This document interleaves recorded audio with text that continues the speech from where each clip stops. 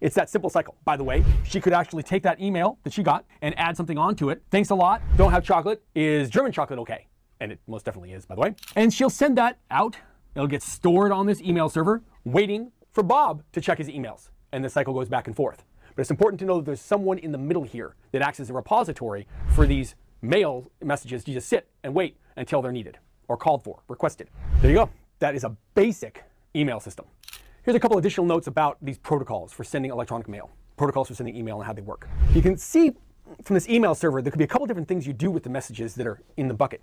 When Sue, for example, checks to see if she has any messages, and there is in fact that original message about the chocolate cake from Bob sitting there, once the email server receives the request from Sue for that email and sends it back to her and knows that she received it, do they delete it from the computer or not? Do they remove it from the email server or not? That's one key difference between the various protocols there are for sending electronic mail. And there are a few different protocols.